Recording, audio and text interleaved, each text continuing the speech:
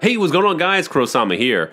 So I'm getting into something a little bit different than Gundam. I'm actually trying out a new TCG. As a lot of you probably know, I've got into TCG over the years, pretty much when I was a little kid doing Pokemon, Yu-Gi-Oh!, Magic the Gathering, and currently doing Digimon and a little bit more of Pokemon, but on the collectible side. So I decided, let me get into this brand new TCG that came out on April 28th of this year, and just see what it's about. Now the IP of Shadowverse has been around since 2016.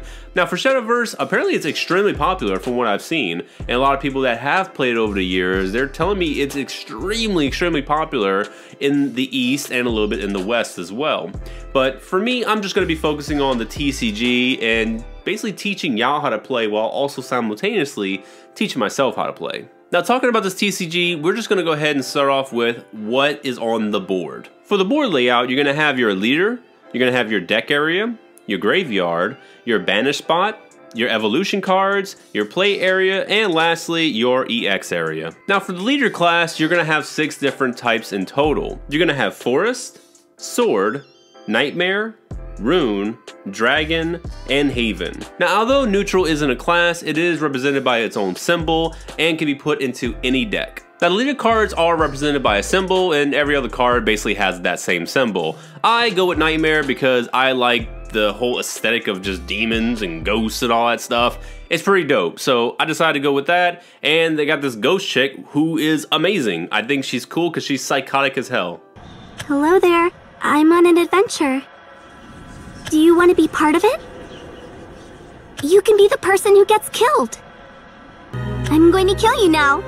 Now for the different types of cards, there are followers, evolved followers, spells, amulets, tokens, and your evolution point cards. Let's talk about the follower cards real quick. They are basically what you use in order to attack. Followers have a play cost, and behind that play cost is going to be the class symbol. They're going to have their attack and defense, which is represented by a sword and a shield. They have their effect text, which is pretty much right over the illustration. The name of the card. They also have a trait, which is basically like dead or vampire. That is kind of a characteristic of the card, but so far what I've seen, there's not too many cards that is going to be utilizing it as of right now. And the rarity. They are going to have an evolved follower, which is a different card altogether.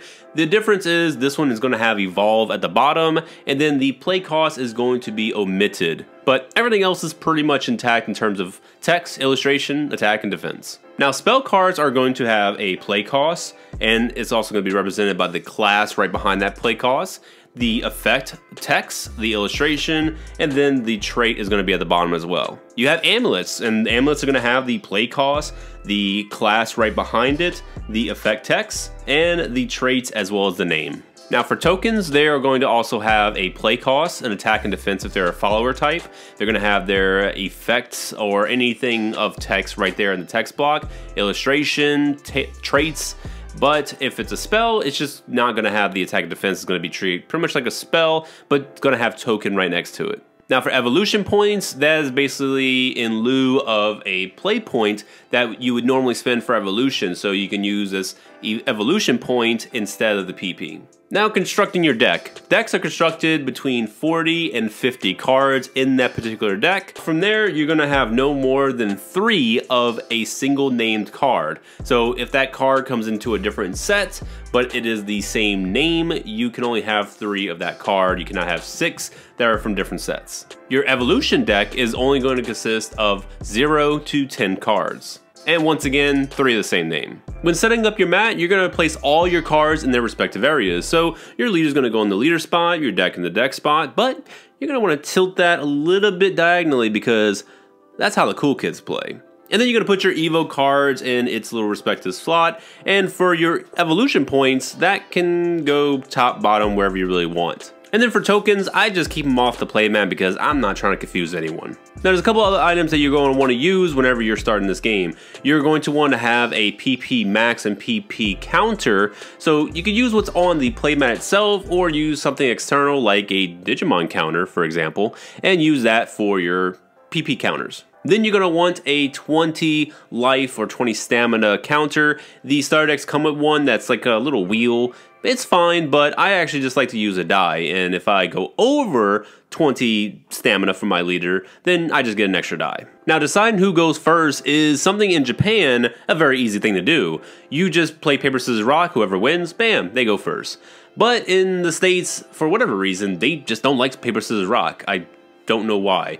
But in lieu of paper, scissors, rock, you can flip a coin or you can roll a die, which is the more traditional route. Now, the player going first is going to draw 4 cards. Their evolution points are going to be set to 0. The second player, he's also going to draw 4 cards, and then that person is going to have 3 evolution points to start off. Unfair, in my opinion, but then the game rules. Now, each player's PP and max PP is going to be set to 0. However, once the first player begins his turn, that max PP and PP is going to be set to 1. Now, there is a mulligan system, so whenever you draw your first 4 cards, if you don't like all 4 of those cards, you can place them underneath your deck and then draw a new set of 4 cards. You can only do this 1 time. Now, during the start phase, if you did have followers or any kind of items that were in a act state, which is turning the card sideways, then you would stand those cards during that start phase. After this, then you draw a card. But if you started the game first, then you do not draw a card. Next is going to be the main phase. What you can do in the main phase is pay PP in order to play a card, which is a follower or spell, amulet. You can use a card's activation ability. You can also evolve a follower, which is only once per turn, or you can attack with a follower. Now, for demonstration purposes, let's say our PP max and the regular PP is set to 3 right now. We're going to spend 2 PP and we're going to reduce it right here on the mat. And we're going to summon a follower that is a 2 PP cost. Now, for this follower, it has a fanfare ability, and a fanfare ability is something that when summoned or played, it gets activated. So this one, I can put a bat in my EX area. Now, since I just played this follower, it cannot attack a follower or a leader. It is basically having summoning sickness. So to get rid of this summoning sickness, at least in a way, we can go ahead and evolve it. And if you look on the card, it has the E, which stands for evolve, and then you're going to have the cost right next to it, which is 1 PP. Let's go ahead and use an evolution point, which you can use once per turn in order to evolve this card. Now we pay the EP and we can play an evolution card of the same name directly on top of it from the evolution pile. Now, since we've done an evolution this turn, we cannot do any more evolutions on any other card for the rest of the turn. Now, since we have a evolved follower that is ready to attack another follower, let's just say our opponent has an opposing follower in the act position for us to attack. Now, for battling, it is basically a clash between a follower and a leader, or a follower and another follower.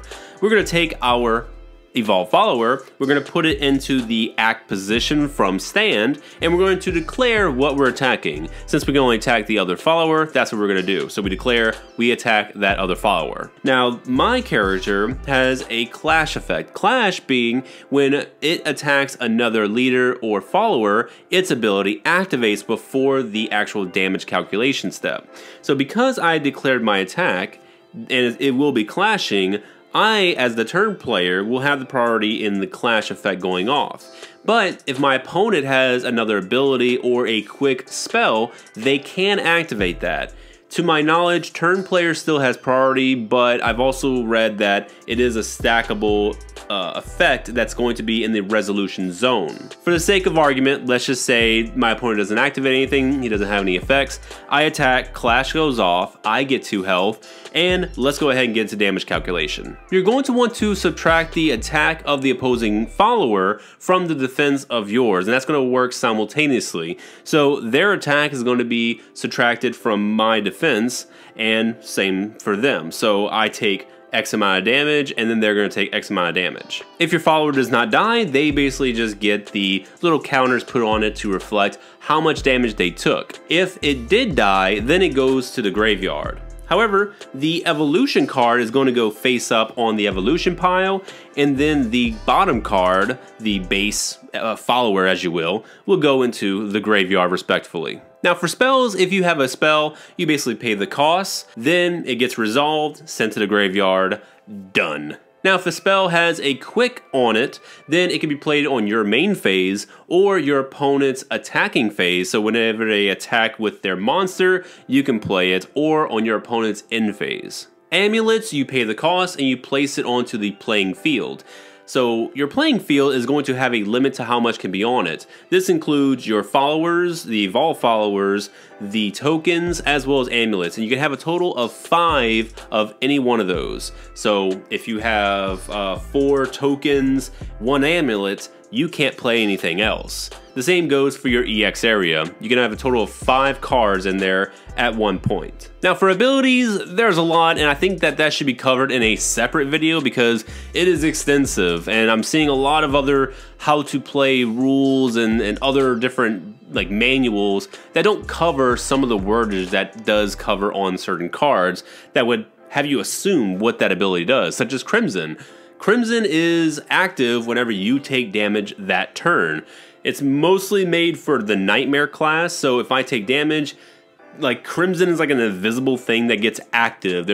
I haven't seen a symbol or something that shows that, but there's cards that say basically, hey, Crimson gets activated when you take damage that turn. Then there's also Ward. Ward is basically your blocker, so whenever you take it from stand to act, you're enabling the Ward ability, so your opponent can only attack cards first that have that ward. They cannot attack another follower unless they kill that ward card. Also, you can enable ward on your end phase. So if you keep it in the stand position, but then you go to end phase, then you can manually go ahead and put it into act in order to enable the ward ability. Last words is basically whenever that creature dies, its ability gets activated. For Rush, Rush allows you to attack followers that are in the act position even on the first turn of summon. For Storm, Storm allows it to attack either the leader or an acted follower on the first turn of summon. Direct Attack allows your follower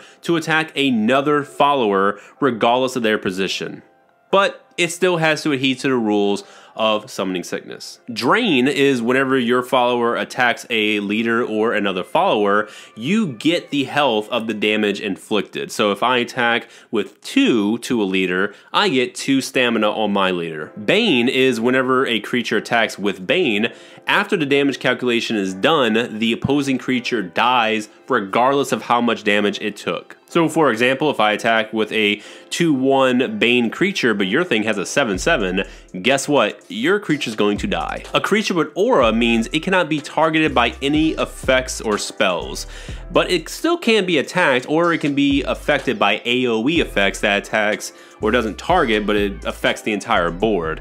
But if I say, hey, target this card, it wouldn't work. And for abilities overall, there's going to be automatic, there's going to be activated, and continuous effects. Now for your EX area, that's basically just for your tokens and like a second hand of sorts. So you have cards that might put a bat in there. Then you're gonna have to pay the 1 cost of that bat to bring the bat into play. And guess what? That bat has Summoning Sickness regardless of how many turns it existed in the EX area. But it's still really good because if you want to keep some extra tokens at bay, they won't be affected by other effects that target the main play area. So it's just kind of like a backup, which is always good. For your end phase, you're able to act all your war cards. Also, for your hand, your max hand can only be 7 cards. If you have 8 or plus more than that, then you're gonna have to discard until you get to 7 cards. Now, over the course of the battle, how do you decide the winner? Well, whoever's stamina of their leader goes down to 0, or the opposing player's deck decks out, so they cannot draw on their next draw phase. At that point, they lose, or if their health goes down to 0. That's pretty much the way to win. But that's it for me, guys, so thank you all for watching. I'm hoping that this video taught you a little bit about this game, if anything. But if you do have any questions, concerns, or you have any corrections to this video, please let me know in the comment section below, and I'll definitely pin whatever I can so that way people can be informed on any corrections that were made for this video. But that's it for me. I hope you guys enjoy this, and if you do want to see more Shadowverse Evolved content, please go ahead and give me a like up and let me know in the comment section below. But that's it for me. I'll be seeing you guys later. Bye-bye.